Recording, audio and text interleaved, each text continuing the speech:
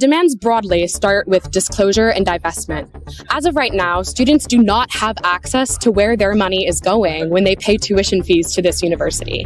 So crucially, our first demand is full disclosure of financial investments. Crucially about Israel, right? Well, we want to know where all of the money is going. We think that that's key for students to know where their money is going, whether it's about Israel or not. But then, with this knowledge, we would like to pursue full divestment from two things.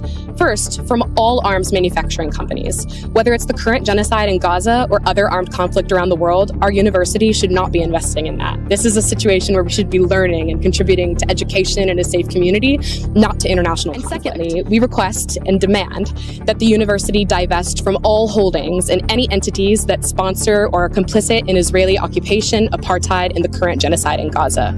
Additionally, we have boycott demands, key of which is the demand to stop banking with Barclays, which the university currently does. Barclays has been complicit in the architecture of Israeli apartheid, and so that's a key demand from the boycott, divestment, and sanctions global movement.